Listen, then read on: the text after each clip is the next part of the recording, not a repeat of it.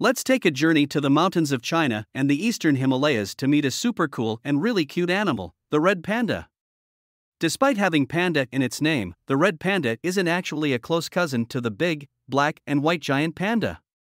It's a unique animal all on its own. It's about as big as your pet cat and has beautiful reddish-brown fur that's super soft and fluffy.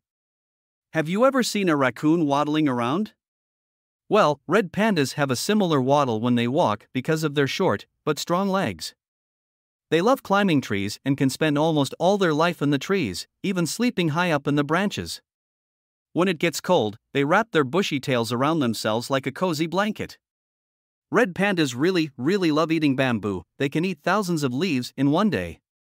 But sometimes they also munch on fruits, nuts, and eggs. Bamboo doesn't have a lot of nutrients, so red pandas need to rest a lot to save energy.